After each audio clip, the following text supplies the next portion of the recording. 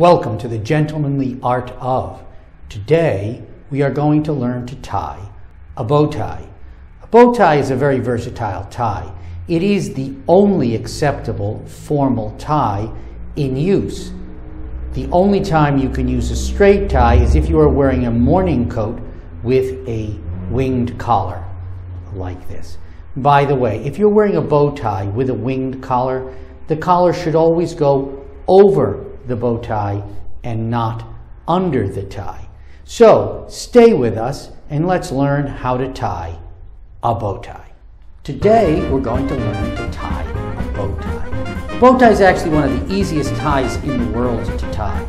Bow ties come with a size chart incorporated in them. Okay? So you always want to add a 1/4 of an inch to your neck size. So I wear a 16 neck 16 collar, and therefore my ties are always set to 16 1/4. That extra length allows you more maneuverability with the tie. Okay, so we're going to put our tie around our neck. We've lifted up our collar, tie around our neck. And what we want to do, and I'm going to step back so you can see this, we want to make the right-hand side just slightly longer than the left-hand side. As you can see, it's considerably longer. Okay? Then we want to take what's in your right hand, we want to cross it over the left hand, and we want to tuck it under. At this point, what you're going to do is you're going to tighten it to your collar to the tightness that you want that tie to be. Okay? At this point, we're going to fold the tie over, bringing the two small sides together. All right, now I'm going to move in closer to the camera so you can see what I'm doing right now. Okay, and then what we're going to do is we are going to fold the tie, the part that's now in your left hand, over, making sure that it's straight. Now you've essentially created a hole underneath. Okay, this is an interesting bunny hole that you've created here. And what you want to do is you want to make sure, okay, there it is. You see my fingers coming through it. You want to make sure that you tuck, okay, this tie, the other side, through that hole. You tuck it through that hole, okay? When you've done that, then you have a loop for each finger, all right? And then you take these loops and you tug, all right? You tug. Now, it doesn't matter if it's messy. You begin to straighten. This is when you straighten and you fiddle with the tie to make it work correctly.